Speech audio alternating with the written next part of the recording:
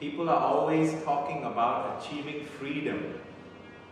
The real freedom comes when each and every one of your chakras are free from karma. Then you're really free. Until then, it is just an illusion. Freedom is an illusion because you have no freedom within yourself. You are constrained by your past actions. Your future is not free because you have the habits of your karma which moves you towards a particular direction. That's why your behavior can be forecasted.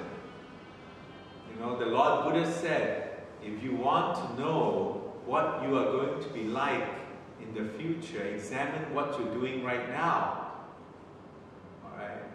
So, if your current actions are conditioned, that means your future is conditioned.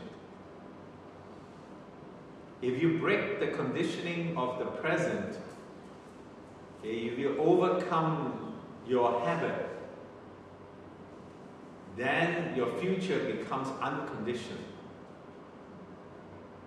Then the astrologer or the palm reader or the tarot card reader, they cannot tell your future. Your future is only determined if you follow your past